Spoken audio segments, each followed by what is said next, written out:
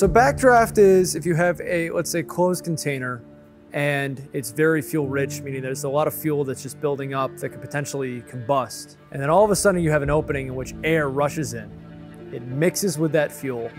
And if you have an ignition source like a spark, it can ignite and then generate a big fireball outside of whatever opening the air came in. So usually it's behind closed doors, closed windows, and it's not easily seen from outside whatever the compartment is, whether it's a room or even the house. What is the state of the art now for backdrafts are basically visual clues that the firefighters learn through experience. But there's not really a definitive way of measuring something. We're trying to find different technologies or different innovations that can basically let you predict which side of the coin is going to land on.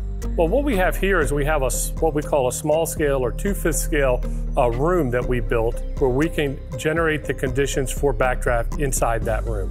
We have an ignition and we have a flame in the back of the compartment, and we let that burn for about 60 seconds.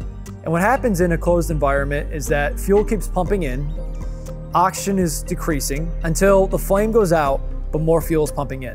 At the same time while this is going on, we are measuring pressure, temperature, the heat flux. We're measuring that air to fuel ratio. The door then opens, oxygen then flushes in, and we see if we actually achieve a backdraft or not from an ignition source located in the back of the compartment. And so what we're really trying to do is take all the measurements we're doing here in this scale and saying, hey, is there some way you could shrink this down into a portable device that a firefighter could deploy in the field? And maybe it speeds them up a little more, but also maybe it keeps them safer when there's an unknown there. It's important to me because it's directly helping firefighters.